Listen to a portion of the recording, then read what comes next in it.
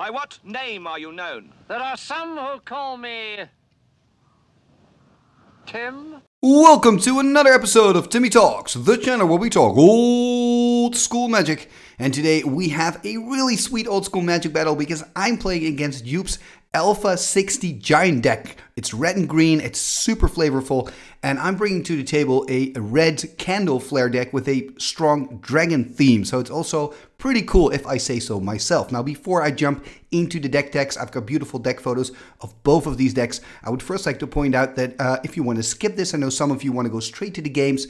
The easiest way to do this is by checking the timestamps in the description below. So go there and look for the timestamp MTG Games, and then you can go straight to the action. And in the description, you can also find more information about the rule set of this video. And for now, I'm going to start with the deck. I'm going to start with the deck of my opponent Joep and his red-green Alpha Giant deck.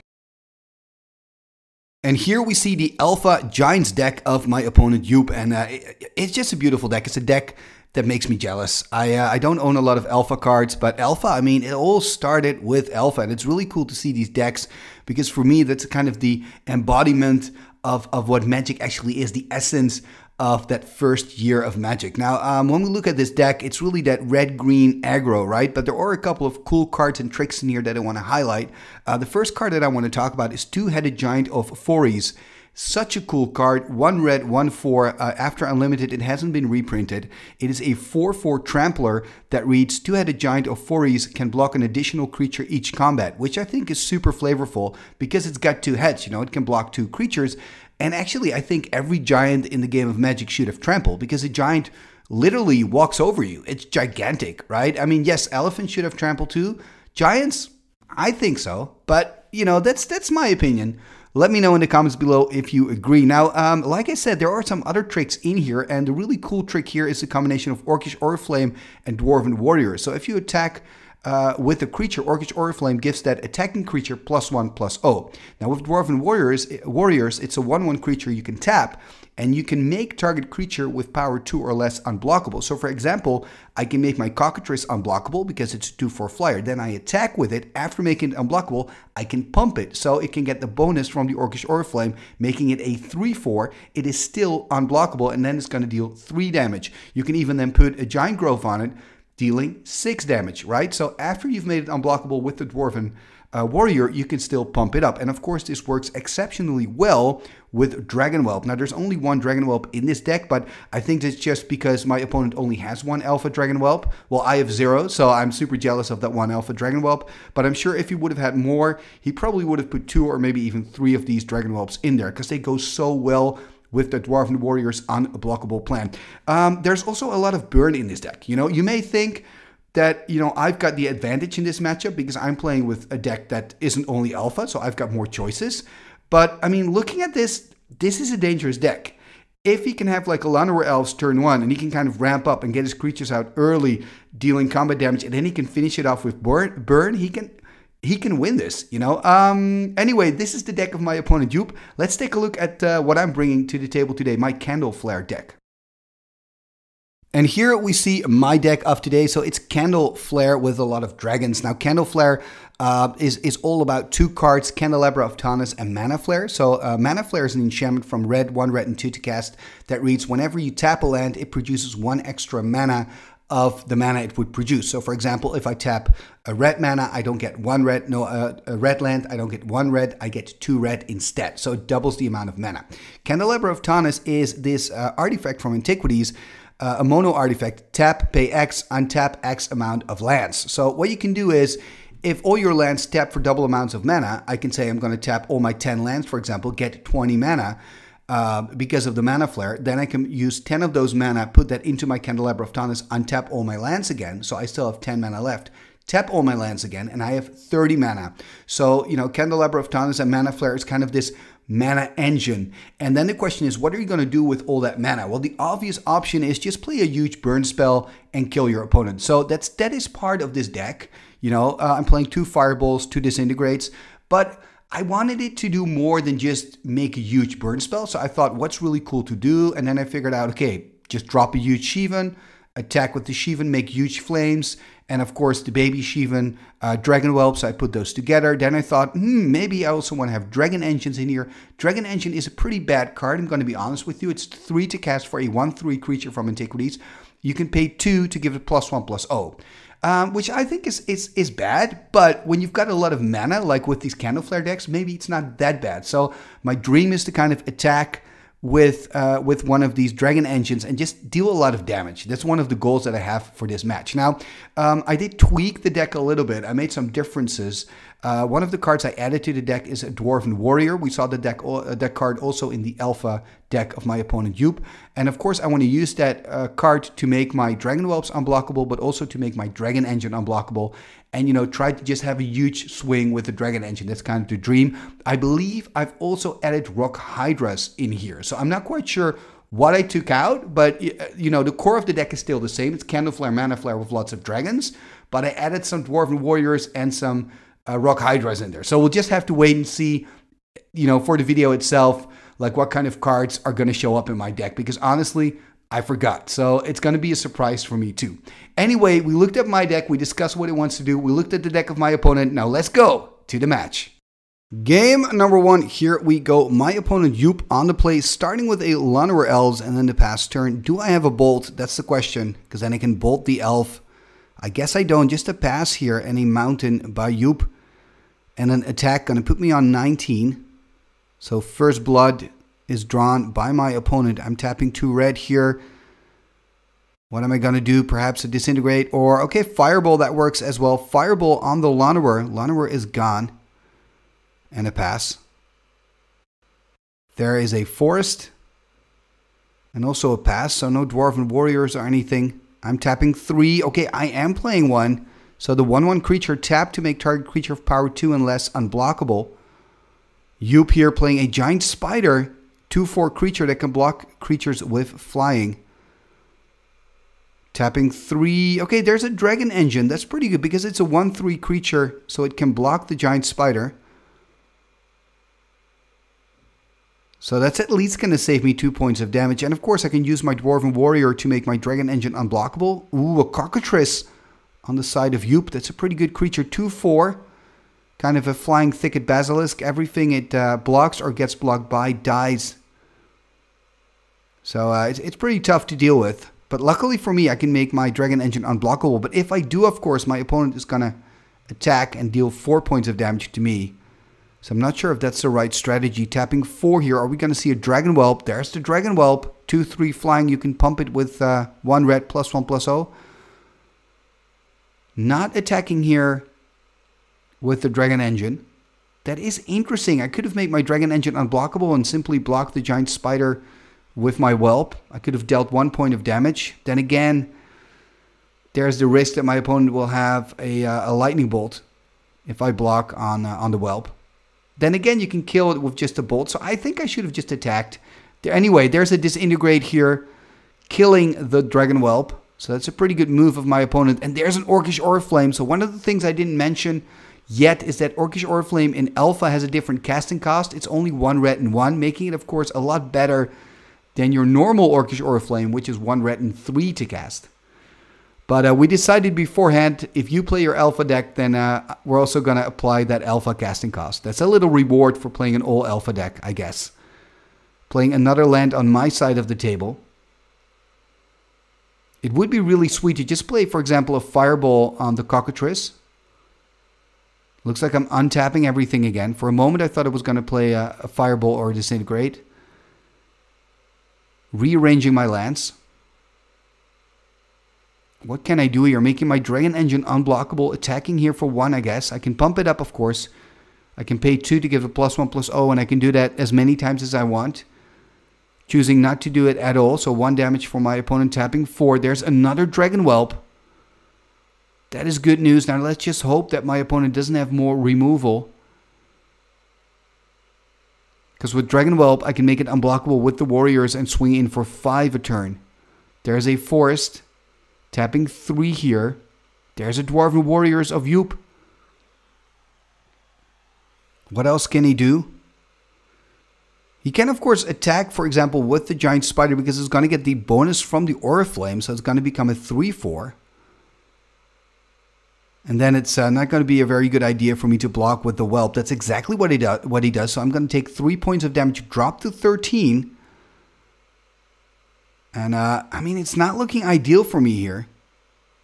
I'm on 13, Joep's on 19. Remember, I'm playing against a deck with a lot of burn, so he can burn me out. So I've got to be careful. I shouldn't take too much damage here. But then again, I mean, I also have a pretty aggressive deck, so I think I should attack, you know, at least with the Whelp. 4 cards in hand. I can make the Whelp unblockable, deal 5 points of damage, and then Joep is going to drop to 14. Passing turn, I'm not really liking this line of play here. I feel like I should have attacked. Even if I got, for example, a Bolt in hand or something, like some kind of shenanigans, I should have at least attacked with 1 creature. So he's going to use his Dwarf to make his Giant Spider unblockable, and then it gets the bonus of the Oriflame, becoming a 3/4. Tapping 2 here, tapping 3. Are we going to see a Bolt and perhaps a Fork? There's a Lightning Bolt. Yeah, here, forking the Lightning Bolt, dealing 6 points of damage. I guess to the Spider. I'm not really liking this line of play. I think it would have been better to kill the Cockatrice, unless I've got more burn in hand, of course, because then I can burn the Cockatrice next turn, and this kind of saves me damage. But it is a pretty expensive way to deal with the Giant Spider, because I've just lost 2 cards for 1 creature. Tapping 5. Are we going to see a burn spell? Yeah, there's a disintegrate probably on the Cockatrice here. That's pretty good news for me. So now I can just attack. I should attack with, well, maybe not everything, but at least with the Warriors and the Whelp. So I'm going to deal 3 points of damage here, keeping my Dragon Engine at bay to kind of block the Dwarven Warriors. Because remember, the Warriors gets that bonus from the Oriflame, so it could potentially deal 2 points of damage. I really want to try to keep my life total healthy so he cannot play like a Fireball and win the game out of nowhere.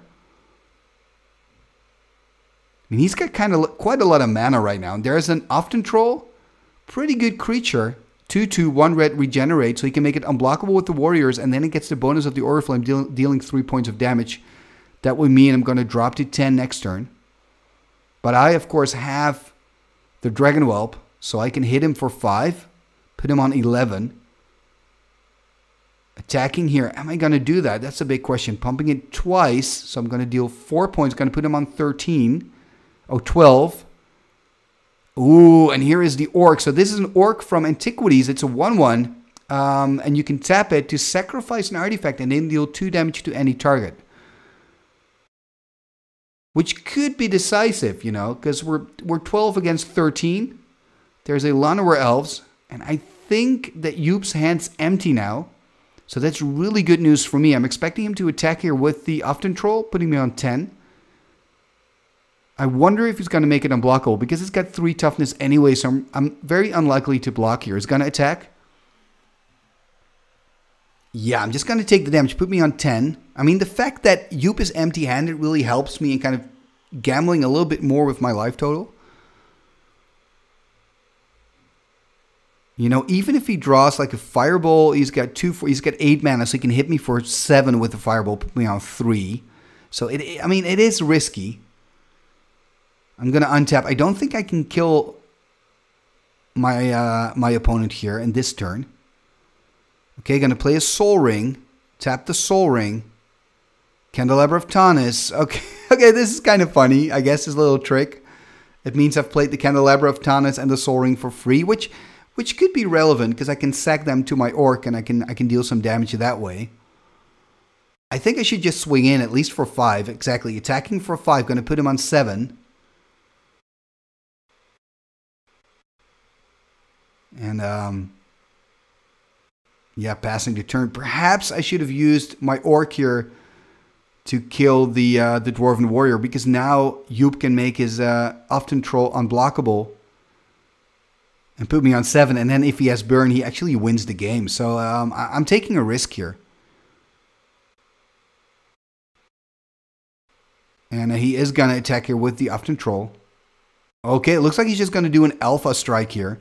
So remember, all his creatures have a +1/+0 bonus. So we've got the Llanowar Elves is a 2/1, the Dwarven Warriors is a 2/1, the Often Troll is a 3/2. So it looks like I'm blocking the Warriors on the Warriors. and the Dragon Engine here on the Llanowar Elf. And then end of turn, I'm going to deal 2 points of damage here to Joep, so he's going to drop to 5. And yeah, now he can win. He's got no cards in hand. So this is, I guess, game number 1. Yeah, this is game number 1. So I'm dealing some points of damage here with my Dragon Engine and my Dragon Whelp. Oh, look at that hand, a Rock Hydra. Anyway, we're going to shuffle up again because we're not sideboarding in this matchup. And we're going to catch up with you in game number 2. Game number 2, here we go. So it's my opponent on the play here, I guess. And look at that, I've taken a mulligan. So putting a card on the bottom, so I'm starting with 6. There's a Llanowar Elves again. A good start. Let's see what I can do back. Starting with a mountain and a pass.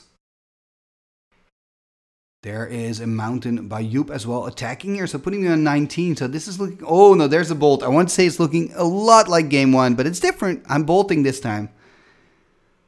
So taking care of the Llanowar Elves of my opponent here, playing mountain number 2 and just passing turn. Hopefully I can find my mana flare this game and kind of show you the Candelabra of Tawnos mana flare combination. And Joep here playing a forest, tapping 3. There's a Dragon Engine. No mana flare. I was hoping really for that mana flare. Joep tapping 4. There's a giant spider again. So the giant spider is going to stop the Dragon Engine. It looks like I'm going to attack, so perhaps I've got another bolt in hand. And Joep is blocking, and there is the bolt. So that's taking care of the spider. Let's see what else I can do. Tapping 3. Okay, there is a Wheel of Fortune. That kind of explains why I wanted to empty my hand so quickly. Also, Wheel of... Oh, look at that! 3 two-headed giants! Oh, I'm so sorry, Joep. It's such a cool creature. I mean, when do you ever see like 4 alpha... two-headed giants in the deck? It's super cool. But for me, of course, this Wheel of Fortune play was quite good. I started with the card last. Remember, I took that mulligan. So just trying to empty that hand. And lightning bolts are ideal for that, of course. Just 1 red, instant speed, 3 damage. Goes everywhere, anywhere. It's ideal. But at least Joep can now start with a fresh hand. Going to draw card number 8. So it's not that bad for him. Let's see what he can do. I'm expecting some creatures here. There's an Orcish Aura Flame and a Dwarven Warrior. So that is kind of the combination, right, that Joep wants to play. Playing a mountain on my side, attacking here with the Dragon Engine. And second main, playing a Dragon Whelp.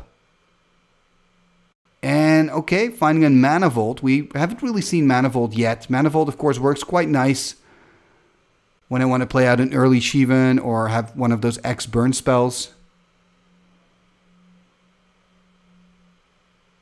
There we see Joep here tapping 4. There is a Dragon Whelp of his own. So we both have a Dragon Whelp, but he can make his unblockable with the Dwarven Warrior. Tapping 6. Ooh, tapping 9. We're going to see... Oh, Rock Hydra. That is really sweet. So Rock Hydra comes in as a 7/7. That is really cool. This is cool, isn't it? These are the creatures you want to cast when you're playing Magic. This is really sweet. I am thinking, looking at it from a critical perspective, perhaps I should have first attacked with the, Dragon Whelp, offering my opponent Joep here a trade. And he probably would have just taken the damage, and after that I could have played the Rock Hydra. So that's a mistake on my part. I feel like I should have done that first, because now, of course, Joep can make his Dragon Whelp unblockable attack and deal some damage. But the problem, of course, that he has is that huge Rock Hydra. How is he going to deal with my 7/7 Rock Hydra? It's understandable that he's a little bit in the tank here, trying to find a way out of this. Now remember, he doesn't have access to like Terror or Swords to Plowshares. I mean, he just needs to get a lot of mana out and play a huge burn spell on the Rock Hydra, I guess. The positive thing about the Rock Hydra is, though, for each damage the Rock Hydra takes, it loses a counter unless you pay a red. So he can also just play a Fireball here for 4, for example. Oh, Thicket Basilisk! That is such a good answer! Oh, well done! Thicket Basilisk is ideal. I'm untapping the Mana Vault here, by the way. Oh man, am I really just going to trade the Thicket here for my Rock Hydra? That would be a bad decision. I am playing the Bolt. Am I playing the Bolt perhaps? Oh, Giant Growth. So playing the Bolt on the Dragon Whelp, but he's saving it with the Giant Growth. That is pretty sweet. And bad news for me, of course. So I'm just passing the turn. 3 cards in hand, though. I mean, this is, yeah, I mean, it's an interesting game. I want to say this is looking bad for me, but it's not necessarily that bad, but it's just an interesting game. If I can find like an X burn spell, I can kill the Thicket and attack with the Hydra. I think that's kind of the dream right now. And I wonder if Joep is going to use his Dwarven Warrior. First, he's going to tap 4. Okay, there's a Jade Statue. So Jade Statue is just an artifact. And during combat, you can bring it to life and it becomes a 3/6. He's trying to find a spot on the mat where there's not that much glare. And I think you found it. But it's pretty sweet what he can do. I'm expecting him. I mean, the question here is he going to attack or not? That's the big question. I think I would. I think I would just attack and, you know, he can make it unblockable with the Warrior. Then again, then I can attack, of course, with the Whelp, deal quite a lot of damage. It's probably better not to. Yeah, exactly. So he's going to keep it. Look at this. What I'm doing during your upkeep, you can pay 3 red to grow ahead on the Hydra. So I'm actually growing ahead on the Hydra. So it's becoming bigger. And I'm just really waiting for my burn spell to kill the Thicket. It looks like I'm tapping 5 though. So perhaps I've got like a disintegrate. No, I don't. I'm just playing another Dragon Engine. So we're kind of clogging the board with a lot of creatures. If I can find like a Dwarven Warrior of my own, I can start dealing some damage. Because I think if you're Joep, you don't really want to attack with your Dragon Whelp. Because if you do, then I can hit him back with mine. And I've got a lot of red mana, so I can just make a huge Dragon Whelp. Deal some damage. There's another Orcish Oriflame though. So it's getting more and more attractive for Joep here to make his Dragon Whelp unblockable. So now all his creatures get +2/+0 when they attack. So it's kind of getting out of hand.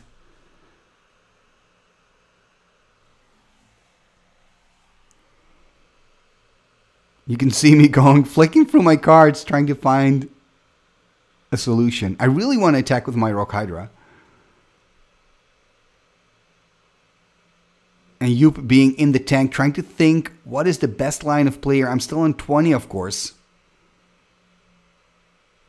So he is going to make a creature unblockable. He's going to make the Whelp unblockable, attack. So it's a 4/3. And he can pump it as well. He's got red mana open. So he can exactly, he's going to deal 6 damage. I'm going to drop to 14. Yeah, I think this is a good decision. I can swing back for 5, but he's doing more damage than me. Because of the Oriflames. So this is tricky. Ooh, paying a lot. There's a huge disintegrate. Is that going to give me the game? No, I'm going to kill. Look at that. I'm just going to kill the Thicket and attack. Because I just want to attack with the Rock Hydra. I'm like, am I really going to burn him out? I'm like, no, I wouldn't do that. But this does surprise me because I could have also attacked now with the other creatures as well. And he's going to animate his Jade Statue. So he's going to block with the Jade Statue. So he's going to lose the Jade Statue. And look at that. I'm going to lose 3 counters because the Hydra is going to take 3 points of damage. And I think I just tapped out completely on the Disintegrate just kind of for fun or to make a statement or something. Obviously, that wasn't a good move. A better move would have been to just, you know, pay 7 because he could have had a Giant Growth to save it. And then keep some mana open to potentially kind of regenerate those Rock Hydra heads. So I'm on 14. Joep is still on 19 because he did that block with the Jade Statue. Now he kind of has to find a way out of this. So he's making the Whelp unblockable again. So he's going to hit me for 4. Is he going to pump it up? He's going to pump it up 1, 2. He's going to deal 6 damage again. So I'm going to go to 8. I mean, I'm quite low here. Gonna play another Dwarven Warrior. He can use that to kind of chump my Hydra. And am I gonna keep my Vault tapped? I should probably untap the Vault here. So I'm gonna stay on 8. I don't want to go to 7. I am gonna go to 7. This is risky. Does that mean that I've got like a big burn spell?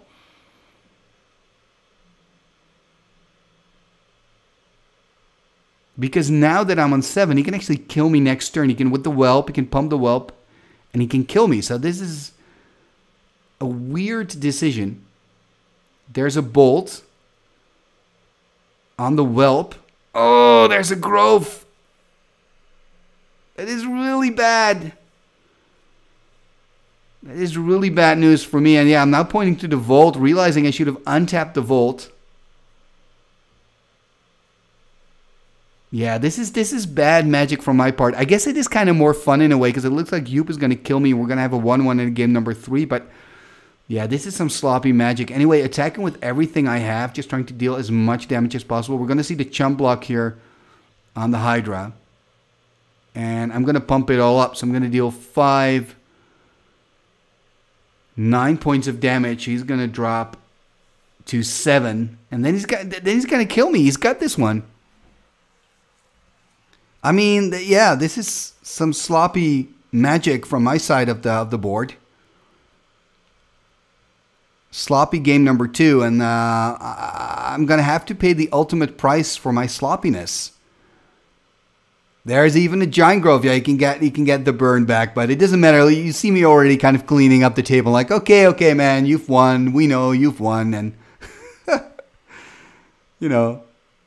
He can attack because it gets a +2/+0 from the Aura Flame, and he can just bump it up. So it's quite easy for him to just kill me with the Dragon Whelp. So, sorry guys, bit of sloppy magic from my part, but that's how it goes sometimes. It does mean it's 1-1. So the cool thing is we're going to have a game number 3. Game number 3, here we go. So, yeah, hopefully I can show you some clean magic because that game number 2 was a little bit embarrassing from my side. At least I can start on the play, starting with the Mana Vault turn 1. And my opponent just starting with a mountain. There's another mountain on my side. Maybe if I can get 3 mountains, perhaps I could play out a Shivan Dragon in turn 3. That would be awesome. Oh, Shatter though on the Mana Vault. Good decision by Joep, I think. Taking care of that Mana Vault here with the Shatter. There's another mountain from my side. And just a pass though. There's a mountain from Joep. Also a pass. So we're kind of building up our lands and passing turn.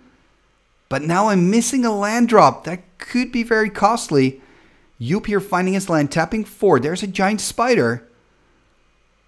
That is not great for me. Missing a land drop again, playing an Orcish Mechanics. So the 1/1 creature we saw earlier in this match. So I can tap it, sack an artifact, deal 2 damage.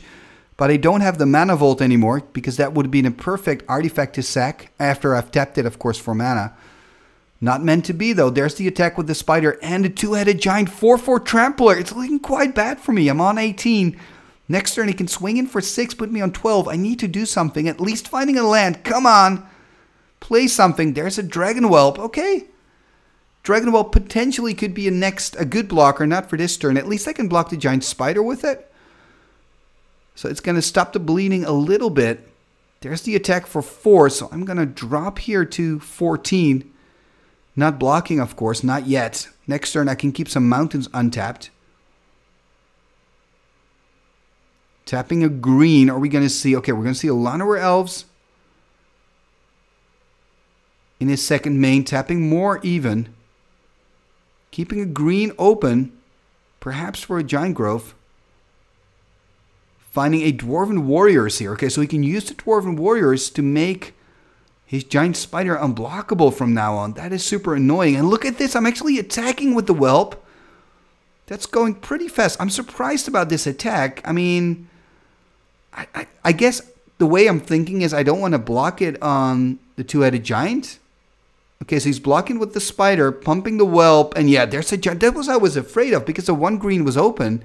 And I think I should have kept the Dragon Whelp on blocking duty to perhaps block the 2-headed giant. Then again, Joep could have played his Giant Grove with that block and I would have taken some trample damage also. So it's kind of a catch-22 situation for me, but now I'm losing the whelp. And that means I'm going to take a lot of damage here. He's going to attack with the two-headed giants, probably going to attack with the giant spider.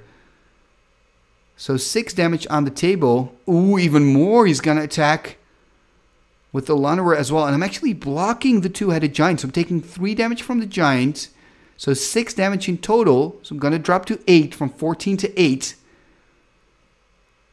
There is a lightning bolt though. Killing the two-headed giant. At least that's something. But I'm on 8. I'm quite low. What is he going to do here? Second main. Giant, regrowth on the two-headed giant. At least he doesn't have mana to play it out. But this is a problem. So next turn I'm going to see the two-headed giant again. Playing a fireball. Probably going to kill the Llanowar elves and the dwarf. I don't have enough mana to kill the giant spider, unfortunately. And if I did, I probably should have kept the fireball in hand. But because we're going to see the two-headed giant now again, finding its way onto the battlefield. Oh, this is going so bad for me. He's going to attack me. Put me on 6. I think I'm going to lose this one. I mean, I've got 2 creatures I have to deal with. At least a land and a burn to deal with the giant. At least. I'm on 6. Come on. Oh, a whelp. It's something. I mean, it can buy me one more turn, I guess. I can block the spider, take 4. There's the Aura Flame, though. Oh, this is bad because they're going to get a +1/+0 bonus. So I guess I have to block the spider. But it's going to kill the whelp because I guess I get 3 toughness. It's going to go to 1. Oh, this is so bad. I think I'm dead. I think I'm dead. There's nothing I can do, right? Okay, tapping 4. Another whelp. I guess I am drawing a lot of dragon whelps, which it's usually really, really good in this deck. But he's going to win. There's nothing I can do. Yeah, blocking, but that's it. That's it. Well done, Joep. Oh, look at my hand. I had Shivan in hand. Shivan Dragon. Also a fork, and I disintegrate. If I just could have had some more mana, if the mana vault would have stayed there, that shatter was so important. But wow, man, Joep, congratulations. You know, what a great victory and what a beautiful deck you brought to the table, man. I'm really enjoying these alpha decks and 4 alpha two-headed giants. It's absolutely gorgeous, and combining that with Orcish Aura Flame, Dwarven Warriors, there are just so many cool cards in your deck. It was a joy to play against it. And yeah, thank you for bringing it to the table, and also thank you for watching another video right here on Timmy Talks, the channel where we talk old school Magic. And if you like this video, please take a moment to like and subscribe if you're not a subscriber yet, and also leave a comment and share this on your socials. All these things really help supporting the channel, and they are all completely for free. So if you do that, you have my eternal gratitude. And there's one more thing you can do for extra gratitude, I guess, and that is becoming a patron via Patreon, because I have my own Patreon page. Check out patreon.com/TimmyTalks. That's probably an info card appearing right now. If you click on that info card, it will take you to the Patreon page of this channel, and there you can find out how you can support the channel financially. It's quite easy. It already starts with just $1 a month, and for that you get access to the Timmy Talks Discord. You can also join in all the Timmy Talks tournaments, and your name will be mentioned in the end scroll. What end scroll? This end scroll. What shall we do with the drunken sailor? What shall we do with the drunken sailor? What shall we do with the drunken sailor? Early in the morning, way hey and up she rises, way hey and up she rises, way hey and up she rises, early in the morning. Putting in the longboat until he's sober, putting in the longboat until he's sober, putting in the longboat until he's sober, early in the morning. Way hey and up she rises, way hey and up she rises. She rises early in the morning. Pull out the plug and wet him all over. Pull out the plug and wet him all over. Pull out the plug and wet him all over. Early in the morning. Way up she rises. Way up she rises. Way up she rises early in the morning. What shall we do with the drunken sailor? What shall we do with the drunken sailor? Put him in the scouts to the hood, my son. Put him in the scouts to the hood, my son. Put him in the scouts to the hood, my son. Igitus figitus somba kazee.